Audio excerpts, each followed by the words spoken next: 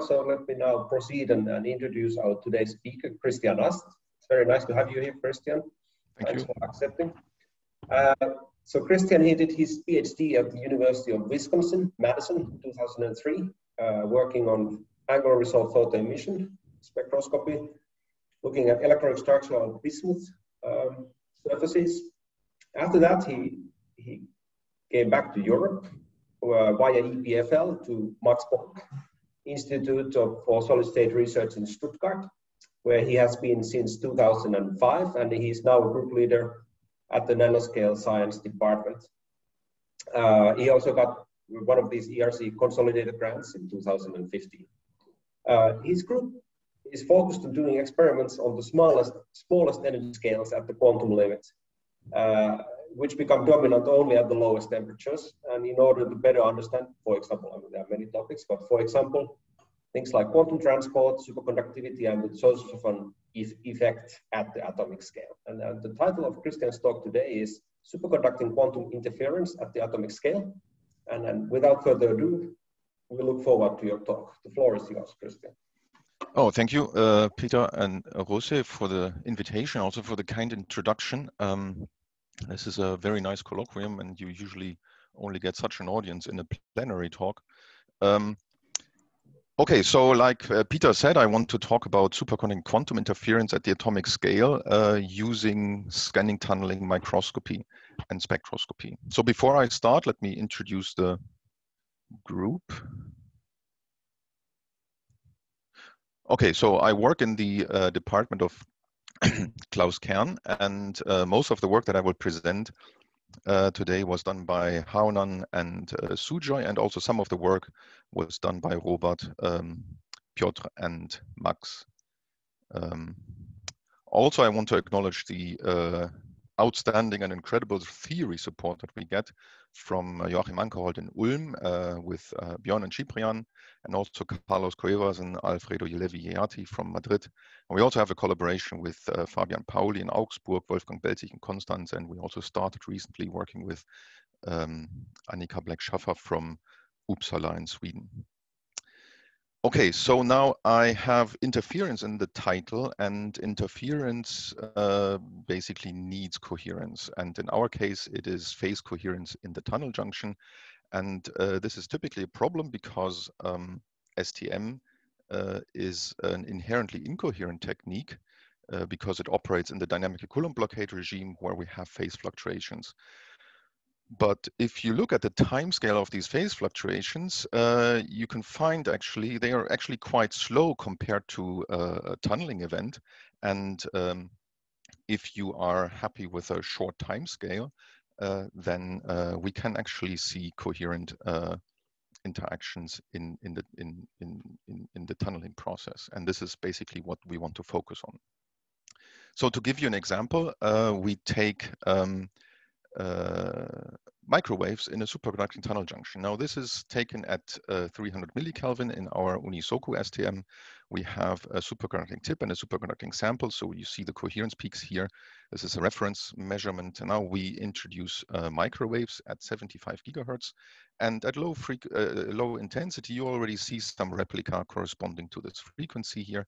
If you increase the intensity, you get more replica, and the peaks, they actually modulate around. And if you plot this on a more continuous scale, now the x-axis is the bias voltage and the y-axis is the microwave intensity, you see the coherence peaks. And as you increase the intensity, you see a modulation of these peaks. You see replica, and you actually see an interference pattern where you have constructive and destructive interference exchanging. So some part of this tunneling process must be coherent. You have a coherent interaction of the microwaves with the tunneling electrons within a tunneling event, and an incoherent superposition of different tunneling events that you can see here, for example, by the replica here and the overlap that you see here.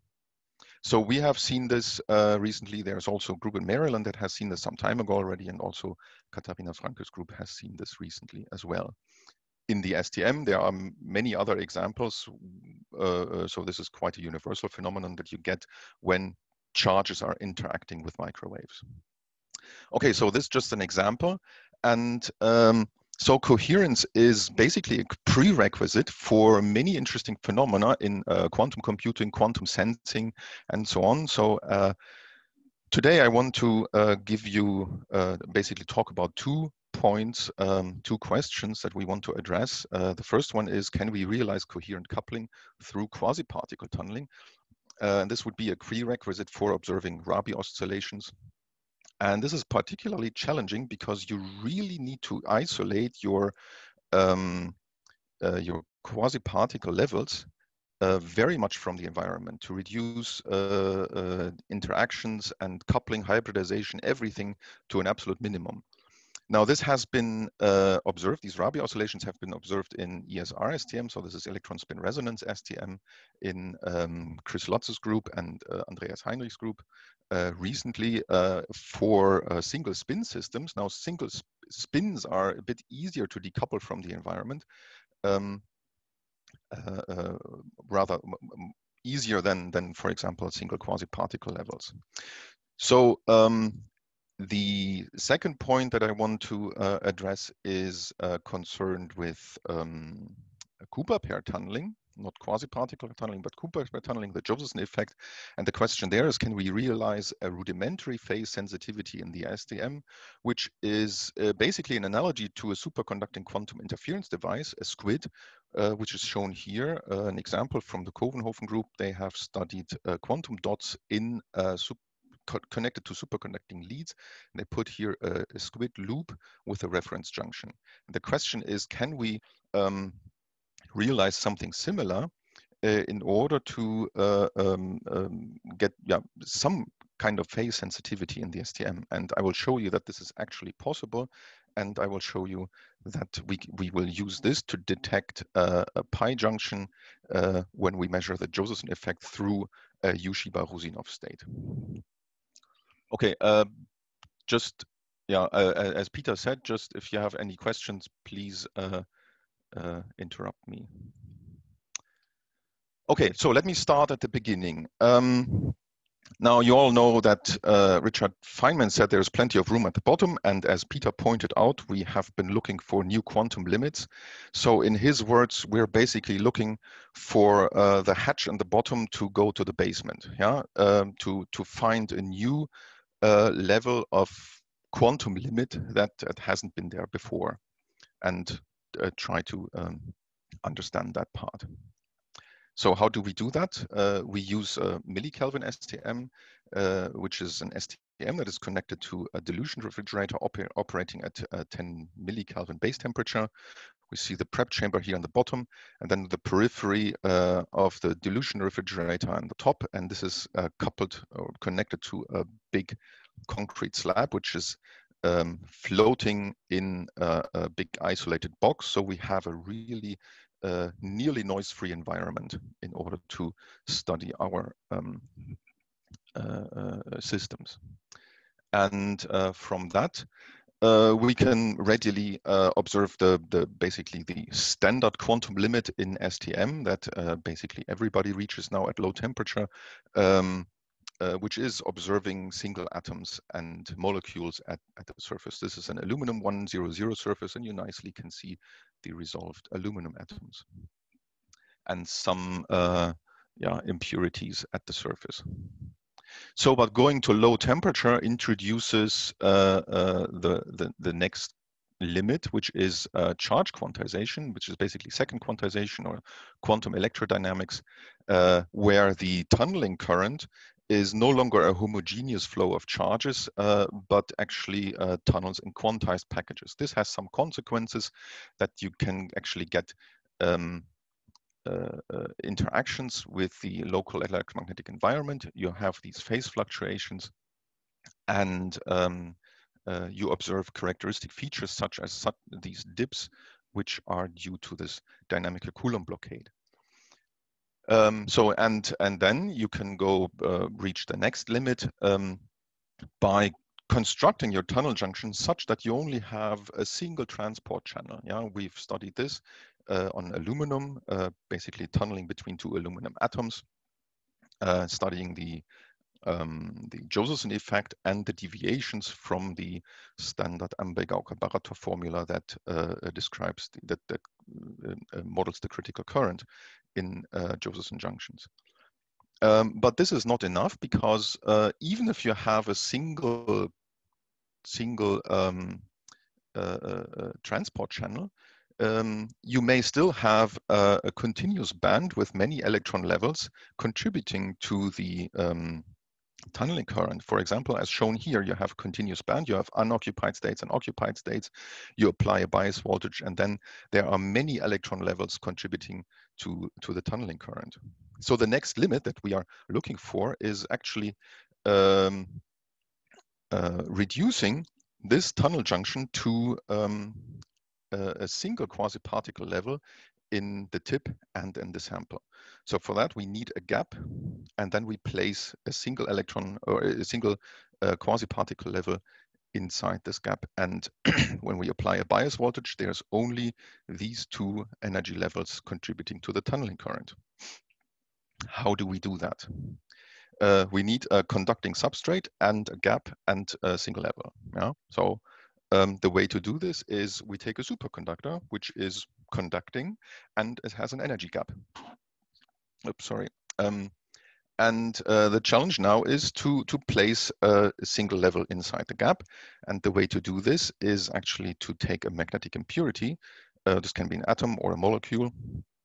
And then this magnetic impurity couples to the superconductor. We have some exchange coupling, and depending on the strength of this exchange coupling, we produce a single quasi-particle level inside the superconducting gap.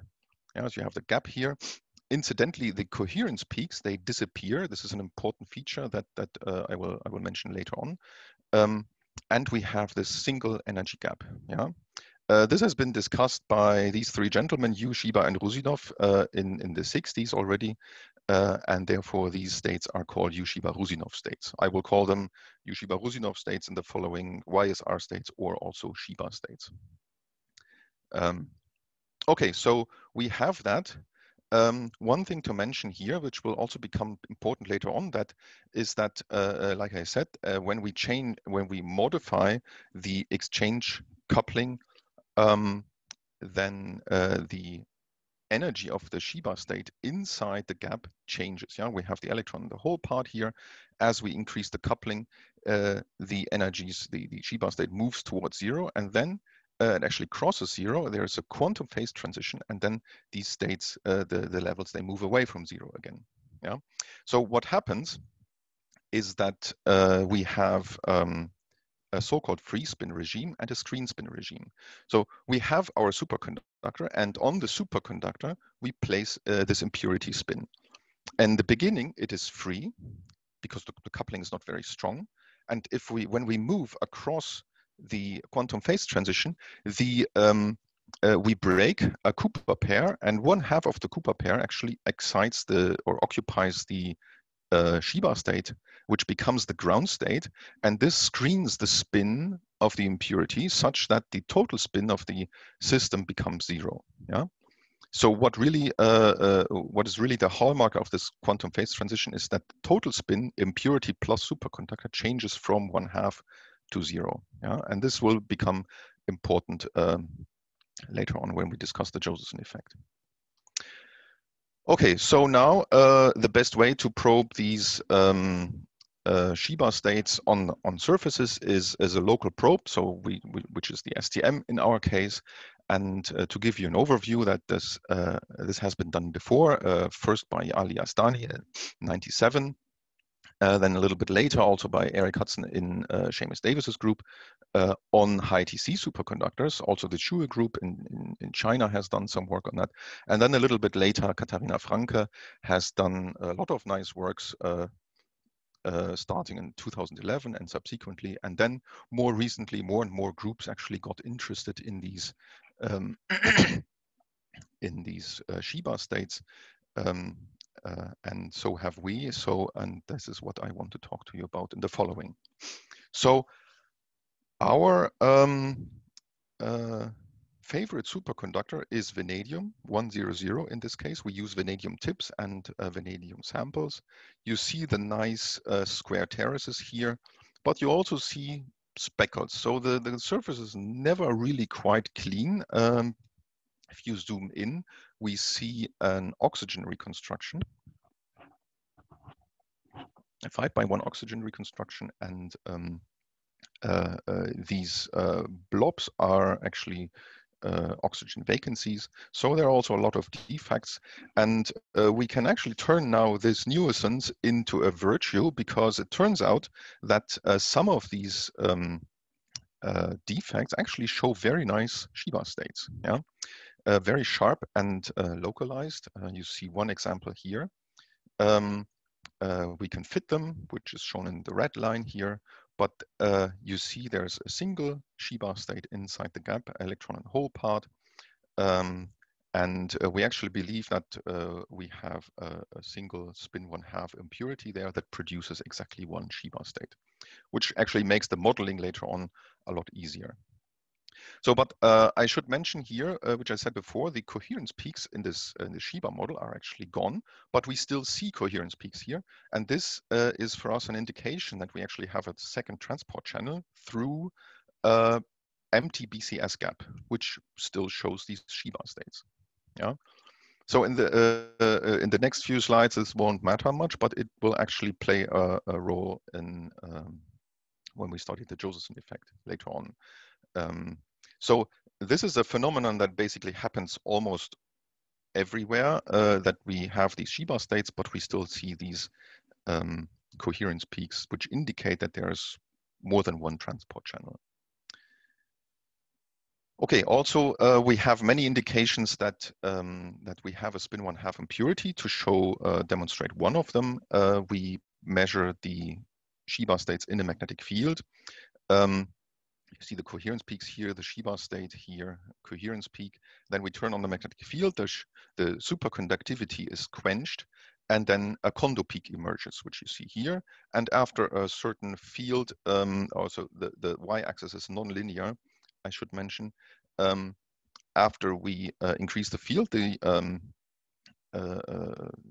Kondo peak starts splitting into two peaks, and the critical field where this starts splitting indicates a Kondo temperature, which we determine to be about 1 Kelvin. So everything here is quite consistent and points to a spin 1/2 impurity. Okay, so back to the single quasi-particle level tunneling, we now have a Shiba state in the sample. We need to place one in the tip, and then we apply a bias voltage so that the overlap between these two levels produces a tunneling current.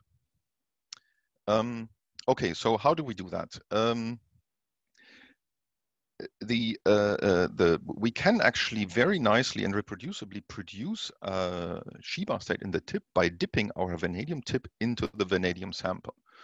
This is a trial and error procedure, but it works quite well actually, and it works so well that we can have an algorithm so that this is automated, and we can say, please make a Shiba state at a certain energy inside the gap, and then the algorithm will run and try until we get a Shiba state at a certain point in the gap. And this actually works. Here you see a histogram of Shiba states that we see in the sample and in the tip. In the sample, we can say, okay, there's certain changes in the local environment. Since they are intrinsic defects, the local environment is never quite the same, so it's not so surprising that they actually vary inside the gap. And also the preparing the tip in this way through dipping produces Shiba states basically throughout the gap. This actually gives us quite a flexibility in studying the behavior of these Shiba states inside the gap, because there are differences actually. So let's look at the spectra. We here have an empty gap, so we see the coherence peaks here. We move over a defect in the sample. We see the Shiba state here. Then we produce a Shiba state in the tip. We see another Shiba state here, and then we take that Shiba state and move over the exact same Shiba state that I showed you in the previous slide, like that. And then we see the coherence peaks, we see the two individual Shiba states, and we see a nice, sharp additional feature inside the gap, which we attribute to tunneling between these two Shiba states. Yeah? So this is summarized in this graph here. You see that there's this new feature only if you have a Shiba state in the tip and the sample. If I take one component away, this feature is gone. And this basically introduces a new quantum limit, which is tunneling between two individual quasi-particle levels. Yeah, so this looks rather asymmetric because it's DIDV. It's more advantageous to look at this in the current, actually, because in the current we see a nice, well-defined peak here. It's quite prominent, actually, and isolated in the spectrum. So if we, sorry, if we zoom into this peak, we actually have a nicely isolated feature. We have zero current before and zero current after this peak, which indicates that we have isolated energy levels. Yeah? So the width of this peak is not the intrinsic lifetime, but it is due to the interactions with the environment, finite bias voltage fluctuations, and so on, so finite energy resolution. It actually turns out that the intrinsic lifetime is about 2 orders of magnitude sharper than the peak here. And I will show you in a moment how we can extract the intrinsic lifetime, even if we don't see if we cannot observe the line width here. Just as a side note, it actually turns out that because the energy levels are so extremely sharp, we are actually probing the P of E function, which models the interaction with the environment. You see a slight asymmetry, which is expected from this P of E function. So this is actually a direct measurement of the P of E function in the dynamic Coulomb blockade regime. Okay, but now moving on, what I want to show you is this coherent coupling in the end, or the emergence of coherent coupling. And for that, we need to change the distance between tip and sample. But to understand this process a little bit better, we have to look at not just at the tunneling process, we also have to look at what is happening inside inside the superconductor, because that is slightly different, because we have Bogoliubov quasi-particles inside the superconductors, but only electrons and holes are tunneling. Yeah. Christian, before you move on, there was a question from Milan. Yeah. I can read it from the chat. So you mentioned that you have several transmission channels. Is this also the case for these measurements? And what is the transparency of the junction? Okay. Okay, here we have so we have the transmission through the Shiba state, which is one transport channel. There's only one level, so we cannot really have more than one transport channel through the Shiba state. And then we have the coherence peaks, which indicate that there is a second transport channel, or maybe more. Yeah, this we cannot say, but there is at least one more transport channel through an empty gap, yeah, which will not contribute to the to this Shiba tunneling, because there's no density of states inside the gap for that. Yeah, so this part can be nicely separated. Here outside in the normal conducting regime, we basically measure all transport channels together, yeah, because they all have a density of states inside, outside the gap, yeah. So this is difficult to separate, but inside the gap, we can nicely separate these, yeah. Does that answer your question? Yes, thanks. And the overall transparency of the junction, is it? I'm surprised that there are several, that you have several channels, but channels, but on the other hand, I'm not used to these fancy Shiba tunneling. So are you at very low junction resistances or at higher ones? Yes, actually we are very low. It will become there. There are some conductance access later on. Right now it's not so important, but I will show. So we are at extremely small transparencies. Okay. Yeah. But this does not mean we can only have one transport channel. Yeah. So we can have several transport channels even at very low transparencies. Yeah. Thanks. Okay, where was I? Yeah, okay, so here we have the density of states picture with electrons and holes here, and this is quite convenient for understanding what is happening in the tunneling process, because we see the overlap of electron part and hole part, and then we have the transport between electrons and holes. But inside the superconductor, we have Bogoliubov quasi-particles, and they are superpositions of electrons and holes. So what we see in this density of states picture is a projection of these Bogoliubov quasi-particles onto the electron and hole space. And this is convenient for the tunnel junction, for understanding the transport through the tunnel junction, but it does not tell you what is going on inside the superconductor, because there are only electrons tunneling and holes, if you will, but not Bogoliubov quasi-particles. So if we want to understand what is happening inside the superconducting, inside the superconductors, we have to go to an excitation picture where we have the ground state here, where all the Cooper pairs are, at zero energy. And then we have an excited state at epsilon, which is where the Bogoliubov quasi-particle is from the Shiba state. And then we have at delta, the continuum starts, which is the gap edge here. And then we have a Shiba state in the tip and the sample. Now, when we transfer an electron across the junction, we actually have to take this, we have to split a Cooper pair because there are no other quasi-particles around. Everything is condensed into Cooper pairs.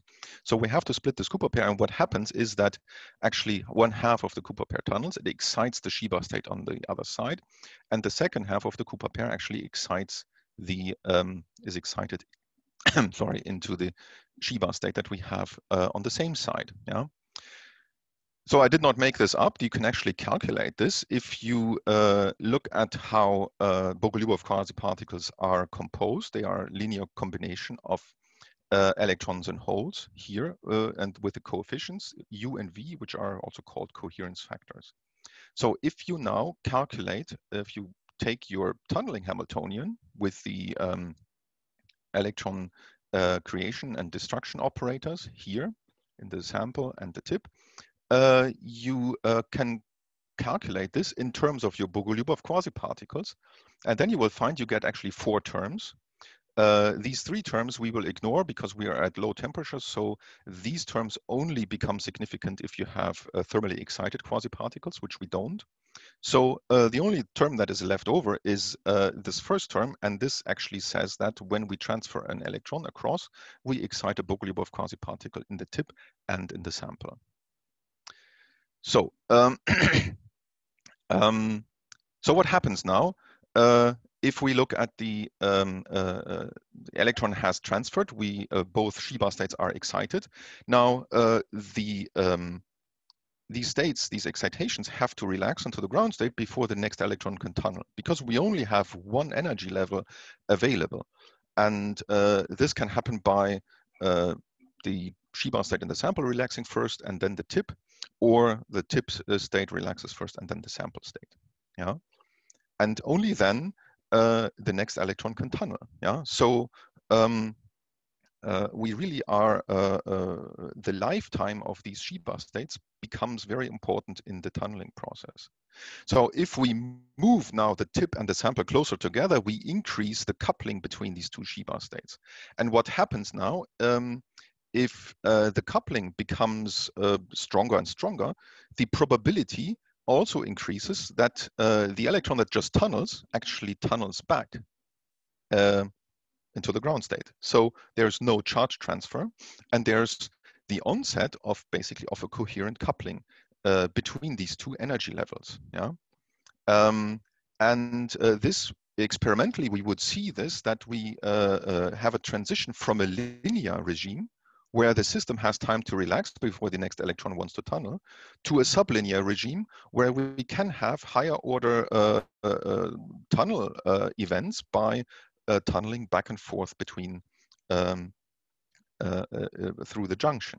Yeah, and this reduces the charge transfer, because if we have an even number of events, then there's no charge being transferred. If we have an odd number of events, then a charge is being transferred.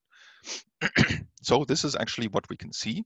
And we have the very unique situation now that our process is actually nicely localized in energy. Yeah.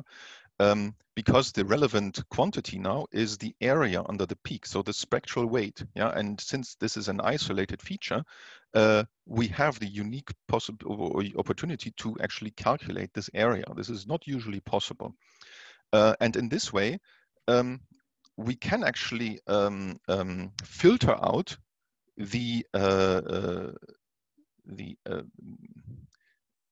processes that happen during the tunneling process itself. Yeah, the interaction with the environment, fluctuations, and so on. Because whatever happens in the tunneling process is a probability that is normalized, so the area doesn't change across the tunnel junction. Yeah.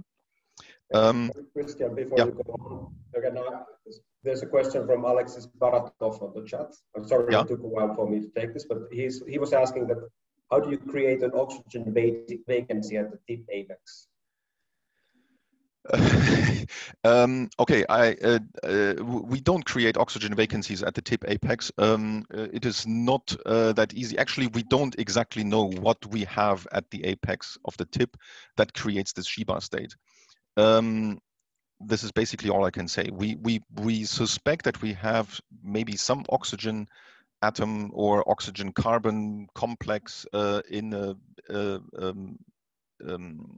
some structural proximity to the vanadium, and but which in the end basically produces a free spin. Yeah. But this is basically all I can say. We don't exactly know what is happening at the tip that produces this Shiba state. Okay, so but we know it's there because we see the Shiba state. Yeah, so by evaluating the area, we can filter out all the processes that happen during the tunneling, and we can plot that as a function of normal state conductance. Yeah. So these are really small values. We are this is normalized to G0. So this is the basically transmission, and these transmissions are very small because the lifetime actually is quite long in these Shiba states. So we have the linear regime here, which is also shown by this dashed line here in this blue part. And let's look at the linear regime first. I will show you in the following the smallest set point that we have ever measured, which is at 0.18 femtoamps at 4 millivolt bias voltage. Yeah, so this is really, really small and pretty much at the detection limit that we can possibly measure. Because you see, this is the noise limit between plus minus 0.5 femtoamps, and we can still see these Shiba peaks here. Yeah, so the tunneling resistance is actually 22 tera ohms, which is 22,000 giga ohms, so really, really large. Yeah, this is 10 orders of magnitude from G0 away. We still see this. Yeah, so this actually tells us that this tunneling process is actually quite efficient. At 1 femtoamp, we have about 6,000 electrons tunneling per second. So this is really sequential. Yeah. But if we increase the tunnel coupling now, we actually quite quickly, already at 10 to the minus 8 G0, we actually already start bending towards a sublinear regime here. And this is where we see the onset of this this coherent coupling. Yeah, this is, we haven't quite, I mean, this is an indication. We haven't quite proven this. So the next step would be to actually see if we can see Rabi oscillations by exciting this with a microwave. This is what we haven't done yet. This is on the to-do list. But I think this is already a nice indication that we do have the onset of a coherent coupling between these two Shiba states. Now, at this transition point, we actually see we can directly calculate the lifetime of the combined Shiba states here from the Shiba peak area. And doing that, we actually get a lifetime of 48 nanoseconds, which is actually quite long, considering that we have not really optimized our superconductor for reducing quasi-particle poisoning and so on. That actually limits the lifetime of these Shiba states in the superconducting gap. Okay, so you can see what I said in the beginning, that it is extremely difficult and it takes quite some effort to isolate. Oops, sorry, your quasi-particle levels so much from the environment that you can actually even see this onset of a coherent coupling. Yeah.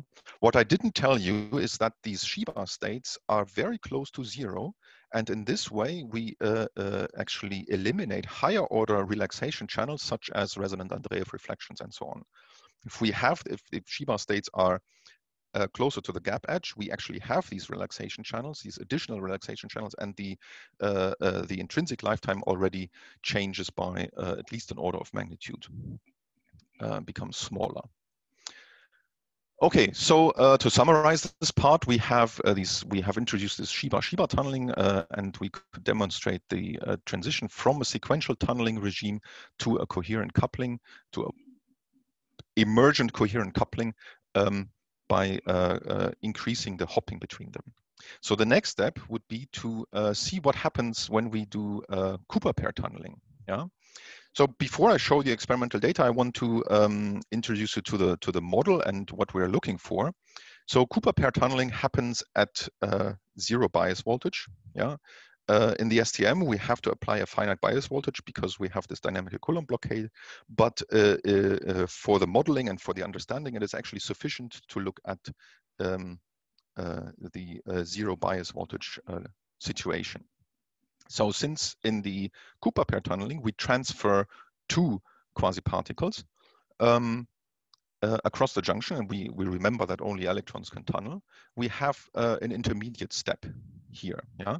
So the Cooper pair on one side splits and excites into a virtual intermediate state here, for which we actually don't really have the energy, but it's in a virtual intermediate state, so we can do it.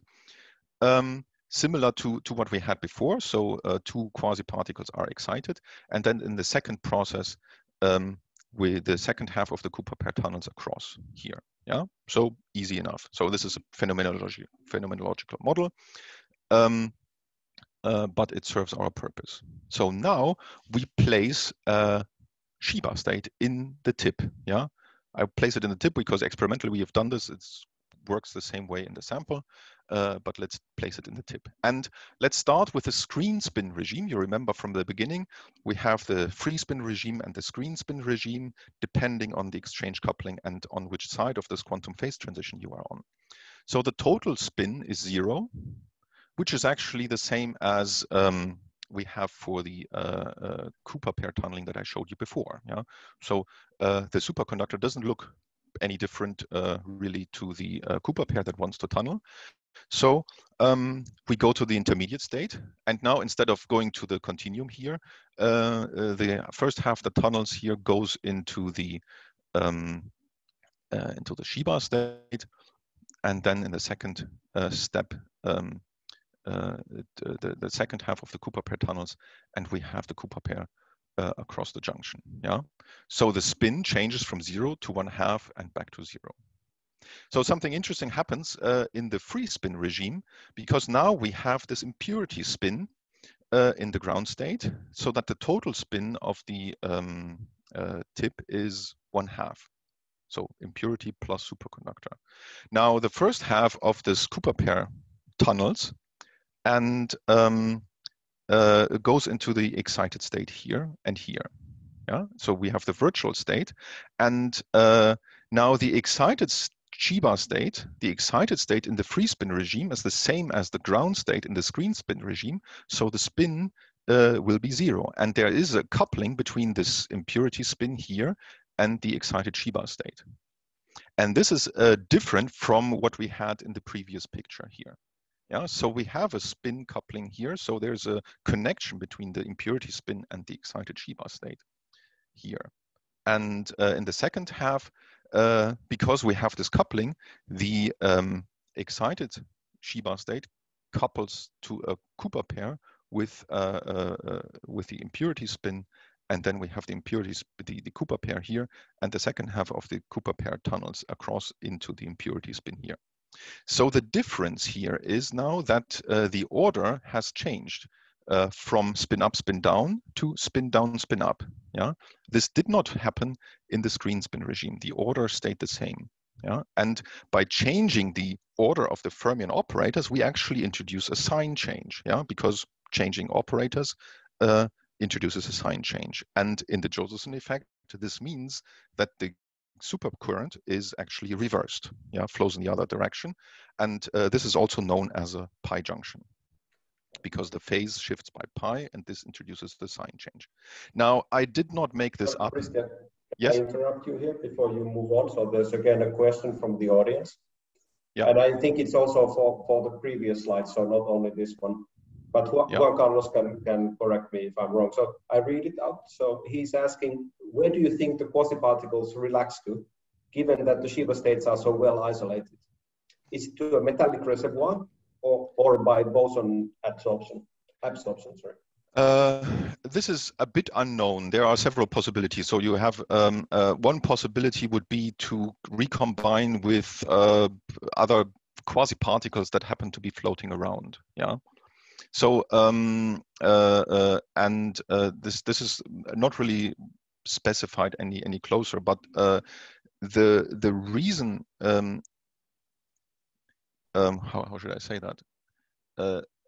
We actually have to break parity. Yeah, we have to change the number of particles, the odd even number of particles, and this is what isolates this the Shiba state and increases the lifetime. Yeah, so it is not easy to relax these. But there's always some kind of still quasi-particle floating around that can relax the excited Shiba state. Yeah.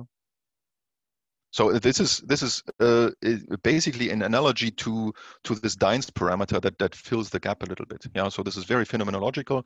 We don't exactly know what this process is, but it actually turns out that if you introduce a Dines parameter into your superconducting gap, this is exactly what gives the finite lifetime to your Shiba state. So in the model, there is a connection, but in reality, yeah, this relaxation process is a bit more complex, and this is actually something that we still need to understand. Okay, so going back to this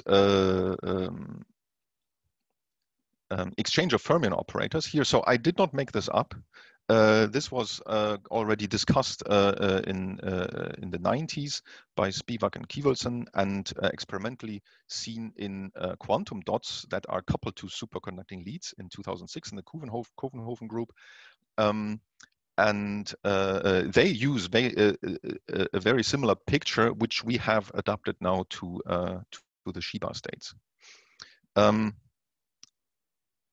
So how do we actually experimentally demonstrate this? Because this is not so easy, because in order to demonstrate this convincingly, we would have to use the same tunnel junction with the Shiba state in there that moves across the quantum phase transition while we are able to measure the Josephson effect at the same time. Yeah. So, and there's a nice phenomenon that what happens when you have, for example, now in our case, a Shiba state at the tip, an impurity at the tip, you approach the sample, you actually have atomic forces that pull on this impurity, and this atomic force, this pulling force changes the impurity substrate coupling to the tip, and this changes the energy of the Shiba state. Yeah. So by changing the conductance, so the tip sample distance, we can change, that doesn't always happen, but we can change the energy of the Shiba state. Yeah. So we call this moving Shiba states, and this has been demonstrated by us, and before that by a number of other people and groups. I think it was interpreted by Katharina Franke here in this PRL. Also, Markus Ternes has seen this a long time ago, before most people were working on Shiba states. So this is a phenomenon that happens actually quite frequently in a number of different settings, and we will use this now to demonstrate this. We actually found in these vanadium tips, we found a system that shows a Shiba state that moves across this quantum phase transition that you can see here. This is the Shiba state. It does not cross because we have the sample gap here. We have a superconductor junction, so they are apart by the sample gap. But this is the quantum phase transition here, which is shown by a dashed line. And now we have the coherence peaks here. They are very weak because in this system, the Shiba states are very dominant. And we are able actually to see the Josephson effect throughout this data set here. It's very weak, so we cannot see it in this data set here in the DIDV, but we can observe it if we zoom into this part. Yeah. So the Josephson effect in the STM looks like that.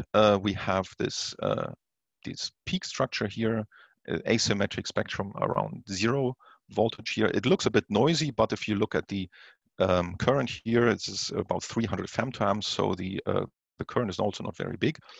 You see this wiggle here, and in the model, actually, it turns out that in this dynamically Coulomb blockade regime, the overall Josephson effect is proportional to the square of the critical current. And the critical current is actually the quantity that we're interested in, which is what changes the sign in this process. So now we measure this as a function of conductance. Here, this spectrum from the previous slide you see is exactly here, between plus minus 60 microvolts, and then we plotted the same spectra at different conductances here in this plot here. The conductance is at on the x-axis here. So, and you see that as we increase the conductance, the Josephson effect increases here and here, but in the vicinity of this quantum phase transition, actually something very funny happens, because it doesn't really change. It seems like it's reducing a little bit. Yeah.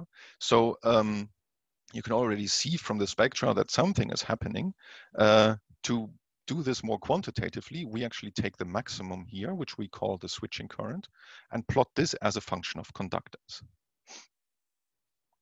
So this is on the x and the y axis on the left here. The blue spectrum shows the switching current as a function of conductance. And you see that it has a nice square dependence far away from the quantum phase transition here and here. But in the vicinity of the quantum phase transition, something funny happens. Yeah. And you see that this is the quantum phase transition because the energy of the Shiba state is shown as the red line here on the right axis, with a minimum here at this quantum phase transition. Yeah. So in order to analyze this, we plot this slightly differently. We take the square root of the switching current, which is then proportional to the critical current, and multiply by the normal state resistance, and then we get this nice step function. Yeah. Which is constant far away from the junction, but changes significantly, actually almost by a factor of 2, across the junction here. So, and this is, I will show you in the following, this is actually a signature of a transition from a 0 junction to a pi junction. So how can we understand this? Now we have to go back and look at the sensitivity to the phase and how the STM is sensitive to the phase. We have 2 transport channels. One through the BCS gap that is empty. We see these peaks. They are weak, but they are there. And then there's a second channel through the YSR state. And as we now change the tip sample distance, we move the YSR state through the quantum phase transition, but nothing really happens to the BCS gap. So we use the BCS as a reference junction, and the Josephson effect actually will be the combination of these two channels, yeah, because the phase across the junction is actually the same for both channels. So how does that work?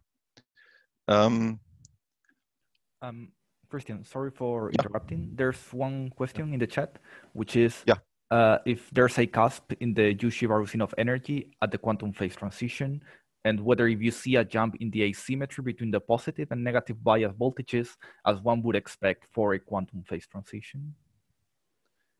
If I see a jump in the asymmetry between the positive and negative bias voltages. Okay. Actually, we don't see this, which doesn't mean that there is no quantum phase transition, because our lifetime is actually so long, and we have looked into this, that at these conductances, which are actually quite high, we are already in this resonant Andreev reflection, or in this resonant Andreev process regime, which completely distorts these this asymmetry. Yeah, and so this we did not observe this change in the conductance in this asymmetry there. Yeah, but this does not mean that the that this quantum phase transition is not there.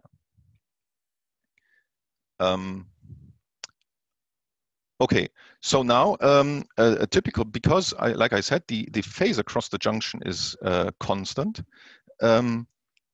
We can calculate the energy phase relation for the BCS gap and for the Shiba gap, yeah, for this YSR state, and they are shown here in red and in blue. And for the Josephson effect, only the amplitude of this modulation is relevant, so we can plot them together here. And in this image here, we have basically they have the same phase here. So when we add them, they basically interfere constructively. So because they are in phase. Now, if this Shiba state moves across the quantum phase transition, the lower branch moves up and the upper branch moves below. So this corresponds to a sign change, because now the upper part is on the lower half, and this corresponds to the lower situation now, and we have a pi shift of the phase, a sign change, and adding these two energy phase relations, or these two contributions, now results in a sign change and a different amplitude. Yeah. So the problem is now that we are still not sensitive to the sign in the Josephson effect, because the Josephson effect in the STM is proportional to the square of the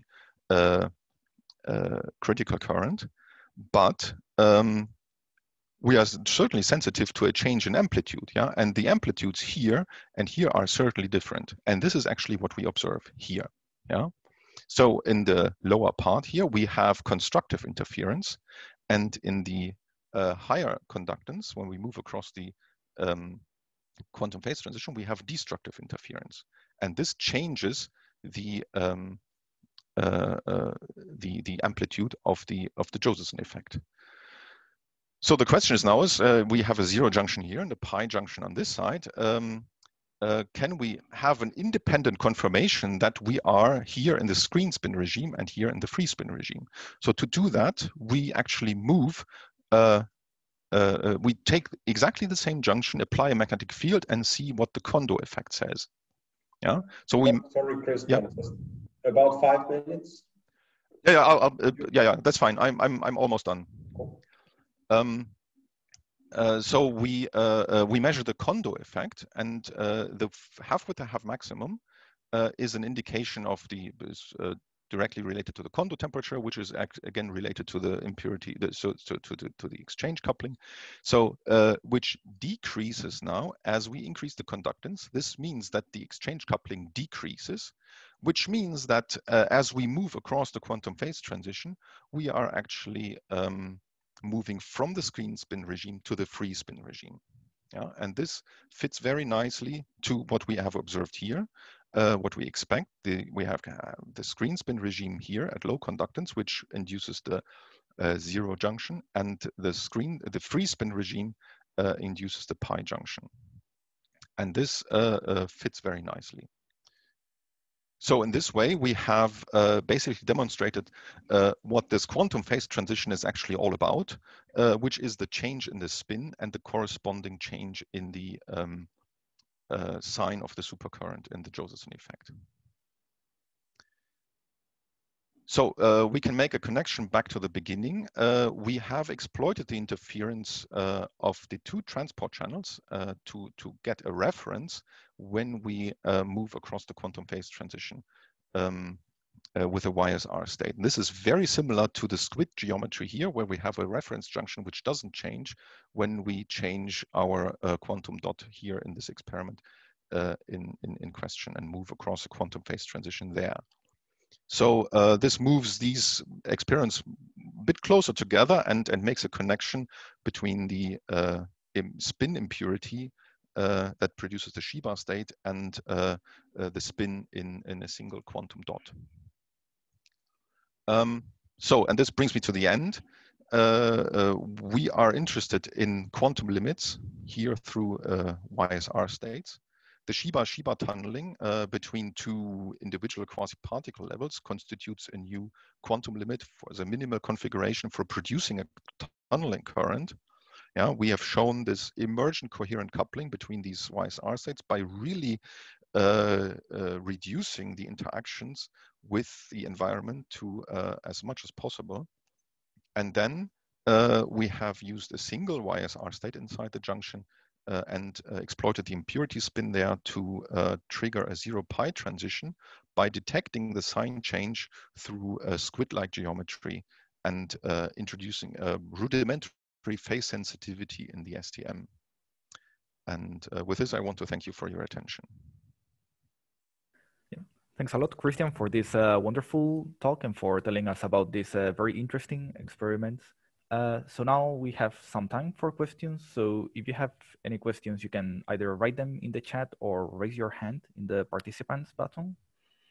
And let me start with one question that has been written in the chat, which is how the spatial dependence looks across the vacancy. So I suppose it refers to the Yusheva-Rusinov state? Yes. Well, the Shiba states, we have not looked at this in great detail, but from what we can tell is that the Shiba states are actually quite localized around this impurity. Yeah. So we usually don't observe any oscillations away from this. So they are really much localized within a few angstroms around the impurity. Yep, thanks a lot. So now there's one question by Milan. Milan, please go ahead. So I'm impressed how detailed and clean all your data is. So it's very nice. Thank you. You mentioned something in the beginning about stable phase, and then of course in the end you did all this stuff that is compared to squids.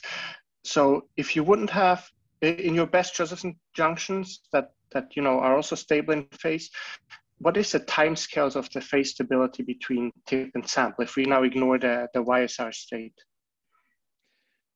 Okay, a stable phase is a dangerous term in this sense because the phase is really not stable. The phase is constantly fluctuating. We are in this dynamic Coulomb blockade regime, so we actually have to look at the phase quantum mechanically.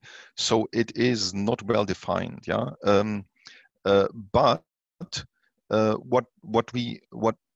what we think now is that we can assume that the phase doesn't change much within one tunneling event. Yeah. Which is on the time scale of, I don't know, femtoseconds or so. Yeah, but that is what I was wondering. Why is it one tunneling event? Wouldn't it be a little longer? You're right, of course, that it fluctuates a lot, but is it really so fast that it's only one tunneling event? Okay. Honestly, I cannot exactly tell you. Okay, the fluctuations are on, I would say, gigahertz scale, so they are probably on the order of nanoseconds. Give or take a bit, so they may be a bit more stable than within one tunneling event. Yeah, but you have to also look at the time between tunneling events. Yeah, because if you have at 1 nanoamp you have 1 billion electrons tunneling per second, which also gives a nanosecond scale between tunneling events. Yeah. And this is maybe the time scale at which we have to look at these fluctuations. Yeah.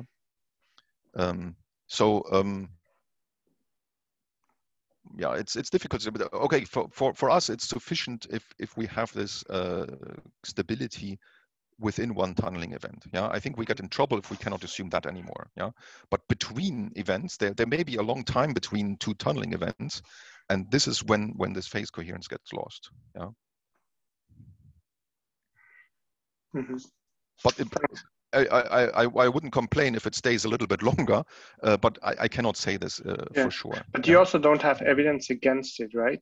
Like, I mean, exactly. You're right that you know that it's at least it's stable for your measurement, but it could also be longer, right? That this is exactly. Am I wrong? Yeah, exactly. So yeah, so innocent until proven guilty, basically. Thanks. There's another question by Abdu. Abdu, please go ahead. Okay, hi Christian. So, can you do the same experiment by rather manipulation? So instead of having the vacancy on the tip, and you change the coupling between the vacancy by manipulation, for example, you reduce the distance and so on. Is that have you thought about it? Doing it that way? Yes, in principle, we can do this on the surface again with these intrinsic impurities on the surface. Yeah. It does happen, but it happens much less frequently than for the tip. So we just found that it is easier to do on the tip, but it also works on the sample. Okay. Yeah. But okay, for us, I mean, this happens a lot more often than we think. But in these particular experiments, we had so many boundary conditions to move across the quantum phase transition while we observe the Josephson effect, that there's only very few of these impurities that qualify for these experiments. Yeah. Mm-hmm. But it's a much more general effect that happens a lot more often.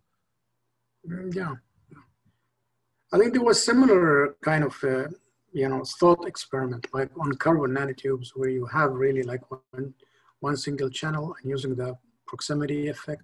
I remember Pablo was doing something similar, but it wasn't with magnetic impurity, of course, on the nanotube, where you can control the channel, of course, on the carbon nanotube, and you can, of course, have gate where you can shift the states as well. I mean, the position of the, in this case, the Shiba states. So I don't know what is next actually for this guy. It is exciting data, of course, and so, but it would be complicated to apply it on device itself. Like you have an nanotube across superconducting electrodes, and you have a spin states, whether inside the tube or on the top of the tube. Well, I wouldn't say it's impossible, but it would be an entirely different experiment. Yeah. I have tubes that have spin inside. So if you would, if you like to try, I mean, it is quite interesting, and I have a proof that what you have inside, it's quantum magnet, right? And it's quite isolated, and you might find some are passivated, but you see also some that individual. So I don't know if it is, if it's interesting to do it that way, it could be really nice experiment. Yeah, sure, because that there have been some experiments, some transport experiments in this direction with coupling to superconductivity, with in this quantum dot regime. And there, the coupling is a lot weaker, and this impurities or this carbon nanotube substrate superconductor coupling is on the order of the order parameter of the gap, and then you enter an entirely new regime, which is also quite interesting, I think, because there you can get subgap states without magnetic impurities, so with non-magnetic impurities and so on. So it would be interesting to see this connection from this low coupling regime to this strong coupling regime where we see the Shiva states. So there, I think the parameter space is actually quite big, but not very well studied. Yeah. No, that sounds interesting. Yeah. Thank you. I think now would be a good time to stop the official part. So I propose that we will stop the recording. Thank Christian again, but please don't immediately vanish somewhere. If there are more questions, we can still have some more discussion. But let's thank Christian for a really nice talk, and we'll stop the official part here. So thanks. Thank you. Thank you.